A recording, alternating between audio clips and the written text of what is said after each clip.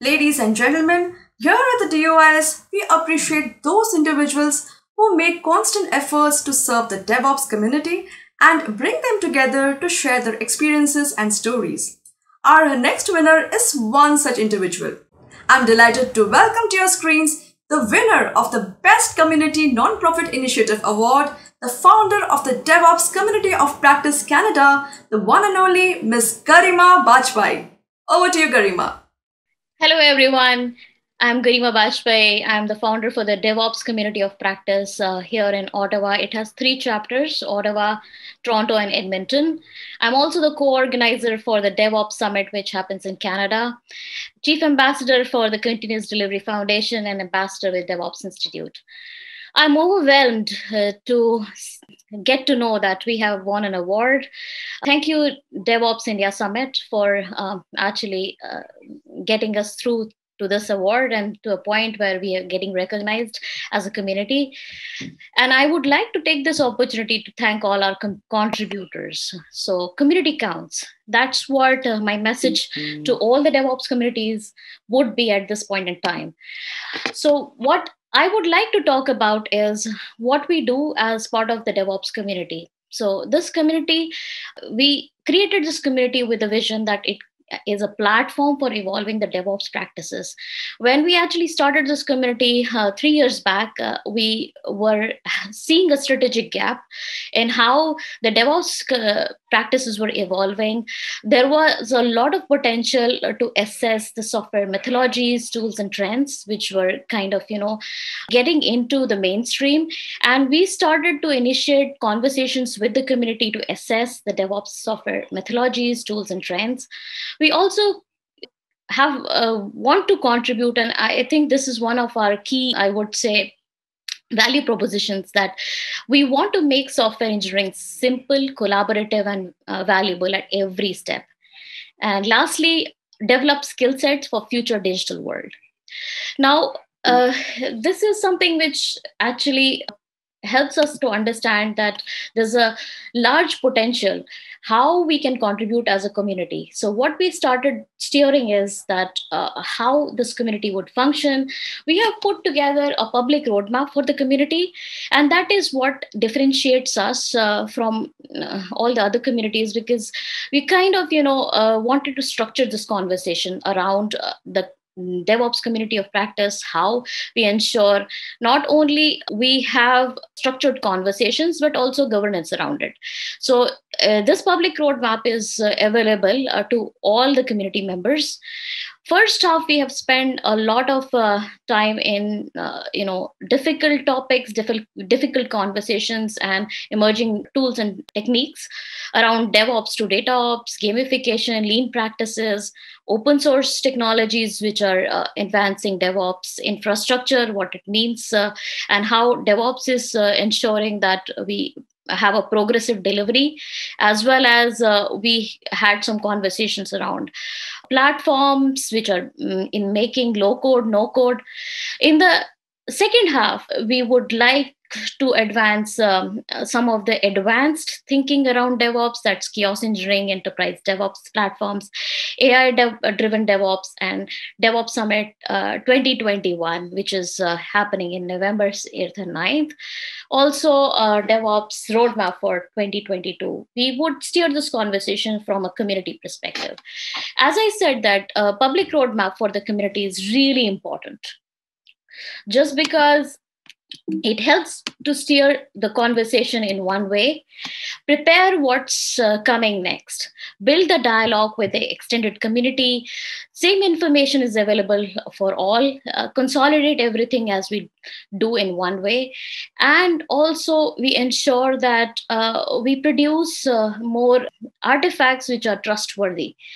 And we also are able to invite contributors.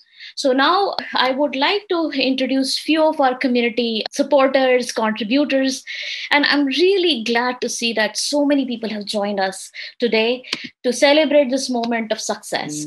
So let's begin with some of these things which we are steering, and how do we do it? Crowdsourcing has been a great vehicle for us, and I would hand over this forum to Sriram to talk about crowdsourcing. Yeah, thank you, Garima. First of all, thanks for giving me this opportunity to explain about some of the activities that we do as part of our community. And one such is the crowdsourcing, right? Which perhaps is one of the uniqueness of our community is what I would say. So typically what we do here is based upon the monthly themes that we conduct, we invite participants to join us to share their thoughts. As a DevOps and SRE practitioner myself, I would start with on any conversation on DevOps, I would say that DevOps means different for different people, right? Different things. So it depends upon the culture of the organization. It depends upon the environment that they work for, the technology that in which they are working, the problem that they are trying to solve. So it is important to attract different views from different people, right, on the topics that we circled on, and more importantly, document it, right? So that is one of the unique things that we do. Or the crowd chat, what we do is, we typically identify 5 or 6 key areas that we can discuss with various participants, right, in the form of questions, and we get their views. We take it more in the conversation mode rather than a question and answer, so that we get to hear thoughts from multiple people, put them into different dimensions.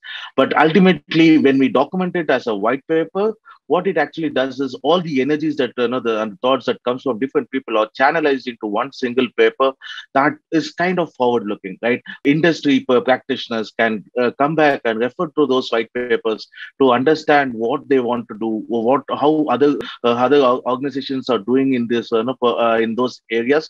For example, let's take, right, we had this DevOps to data ops in the start of this year, which is a kind of forward looking topic, is what I would say, because the data ops versus still nascent in the industry. Probably, right, in all probability, would be one of the first community to have data ops as a topic in the so early stages, right? Where we were able to bring in a lot of people, their thoughts, and to document it onto the white paper and publish it, right? Which has already garnered a lot of views in social media, right? So in that way, what we are able to do is not only just discuss about it, but as I said, channelize and publish it, so that it can be guidance for practitioners to adopt it to their day-to-day work. So that's the kind of strength that we gather in terms of outsourcing, and it just goes from one place next year every time we do it, right? And the other important aspect that we also do is publishing the white paper. It is just not the summit that we conduct.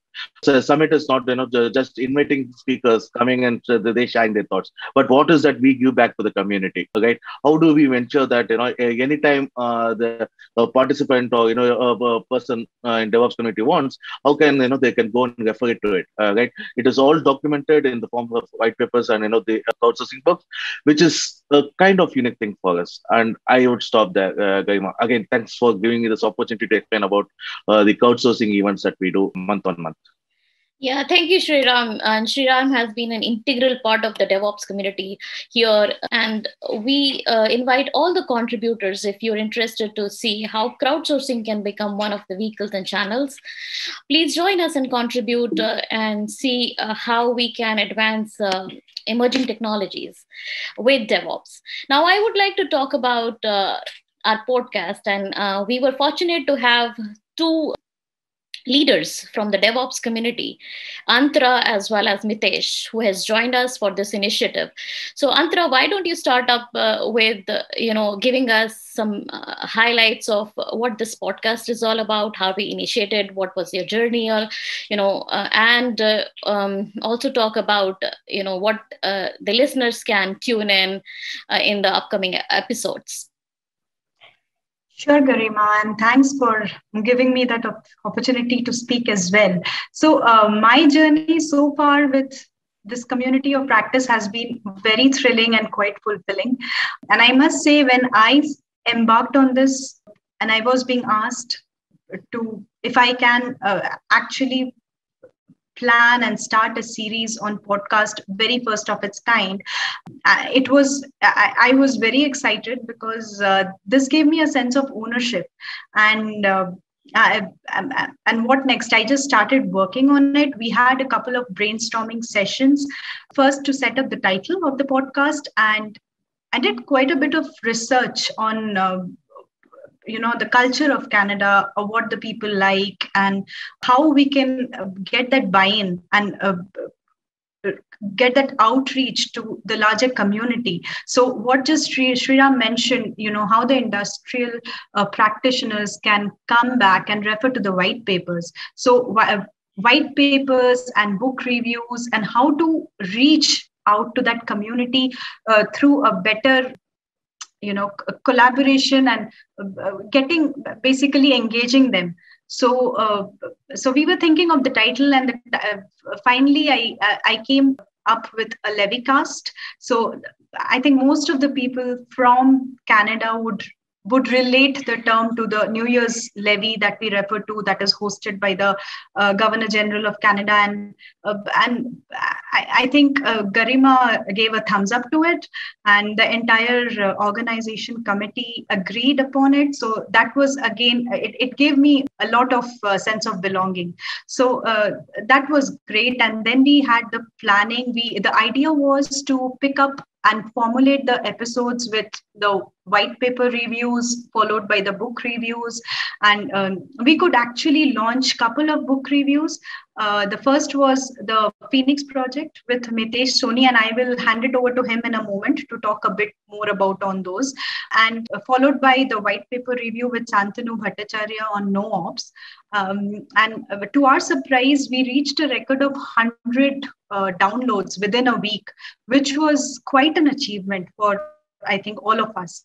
So that was again a very, very good thing, that we all were like quite interested to work and take this journey forward. And finally, we also last week we had a launch on Agile Conversations, which I think spoke a lot, and the audience can take back a lot into their personal lives as well, how effective conversations work. And Mitesh will again talk about it. And we have lined up a couple of more. We have a white paper review on automation on AI, and another book review which is planned next. So I'll hand it over to Mitesh to talk more on those book reviews that we have done together. Thanks, Karima. Thanks, Antaraj. I welcome you to this conversation now.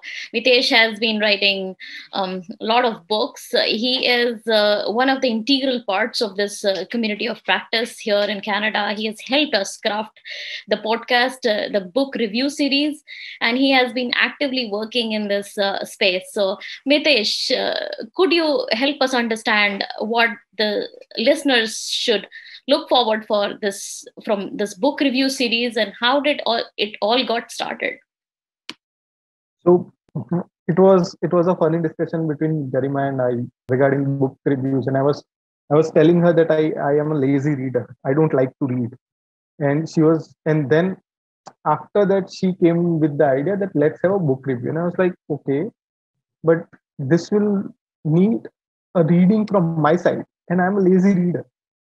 But as you say, books give you a lot of perspectives which you usually don't have.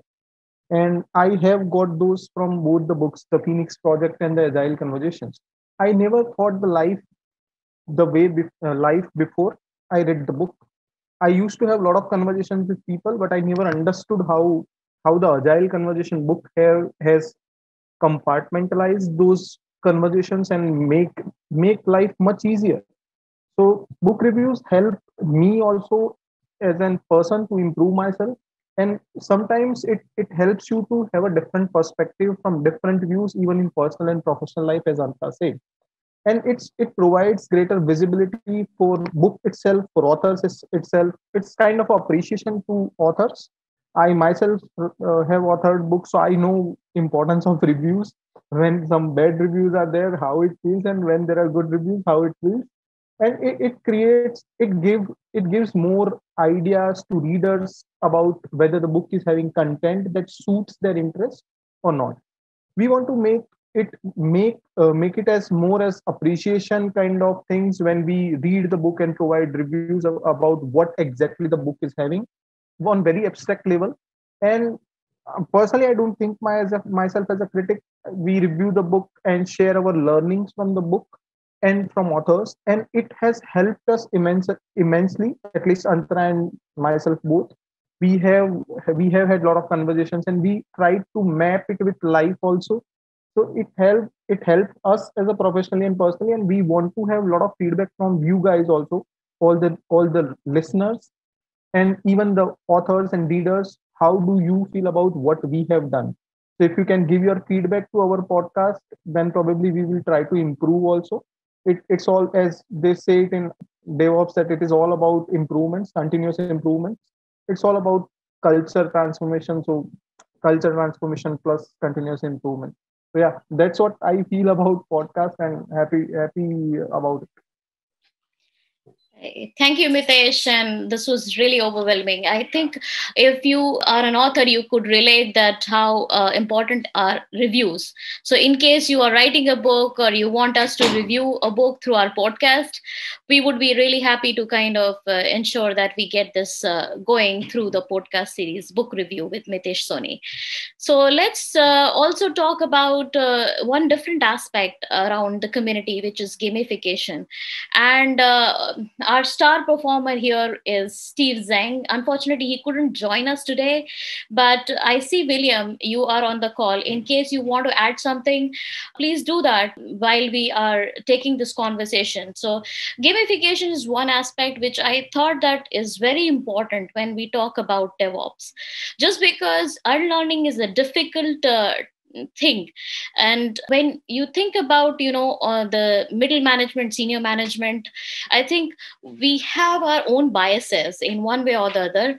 Gamification has at least led me to understand that if we make these learning sessions and initiatives challenging, fun, as well as you pilot games which are simple, it creates a different perspective. We have piloted a lot of games in this community of practice, which is related to DevOps. Our most acknowledged game is the product design box game, where we build product boxes for DevOps, SRE, observability, and all those kind of difficult topics. We also have piloted a few other games like Lead Time, as well as data driven decision making. William, if you want to add something here from a gamification perspective, I would like to invite you, if you have a possibility, to open up your mic and say a few words about our games and how it has helped the community to build new learnings. I see that he has joined in, but maybe we'll come back to him. But again, if you have not seen our games, this is one area where we can have fun and challenge each other. Now, we would also like to talk about the ecosystem and collaboration. We have a few people here who have been actively working and engaging with the community. I would like to give the forum to James. James has been looking at the ecosystem and also building some relationships and advancing some new ideas of convergence with emerging technologies. So James, could you talk about your journey as well as what you're doing with DevOps community of practice? Sure, yeah. Thanks, Garima, for giving me this opportunity to be part of this community. Yeah, my name is James Saldana. I've been in the partnership world for almost 2 decades. And I joined the DevOps community almost at the start of this year, because I'm a firm believer that humans by nature coexist.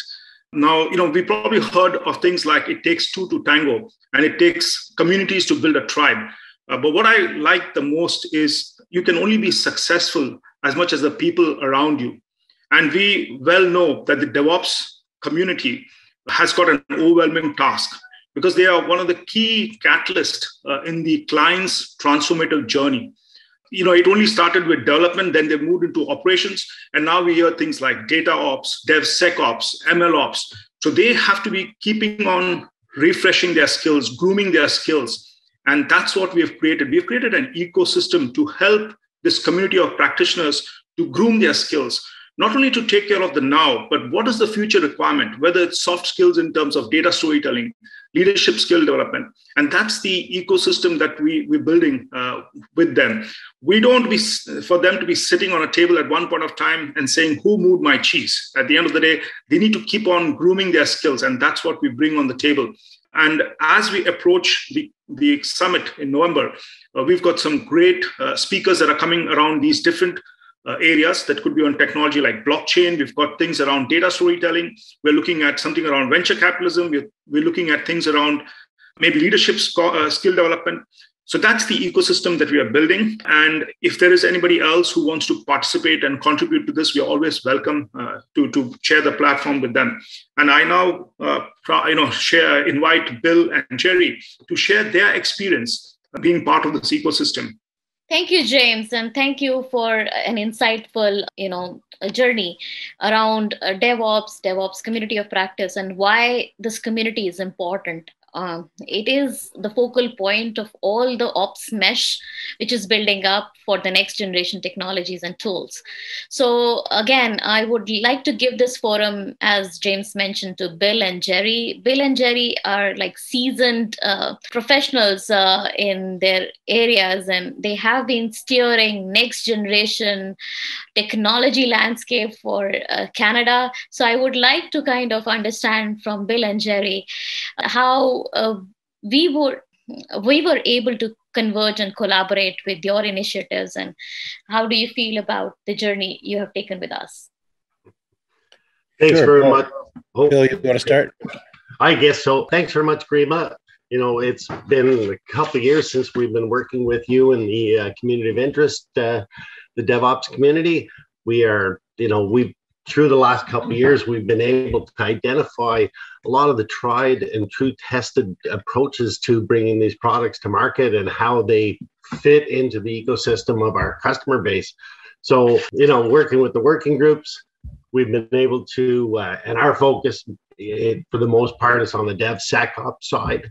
Security is very important to us. So we've been focusing on working with different pieces of the puzzle that solve security issues that exist in the DevSecOps world.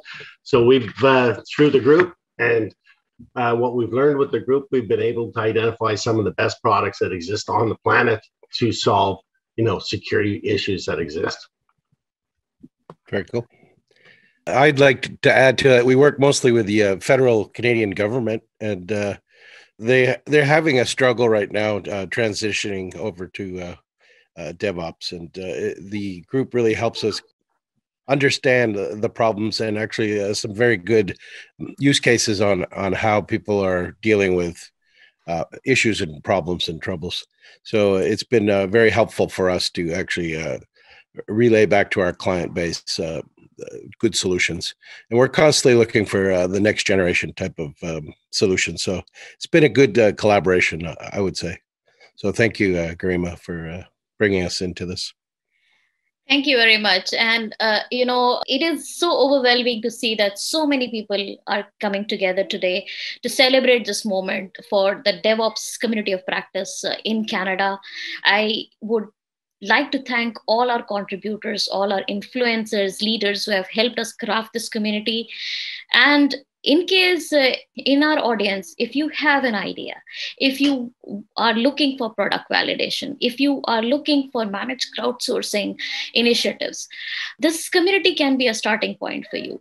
And I would like to actually, again, thank you all for being here and listening to us. If you have any feedback or ideas which we should introduce as part of our community initiatives, or if you want to drive anything which steers interest in the community, do let us know. Do touch base with us and our community, and we will take it forward from there. So again, I would like to thank the DevOps India Summit for actually nominating us, as well as selecting us as one of the communities who will be awarded this year. So thank you, and stay tuned for the DevOps India Summit. There's a lot of sessions ongoing, and I hope that we can meet you all at the DevOps Summit Canada, which happens November 8th and 9th. Thank you. And we all say bye from here at the DevOps Canada Community of Practice. Bye-bye. Thank you, Garima. Bye-bye.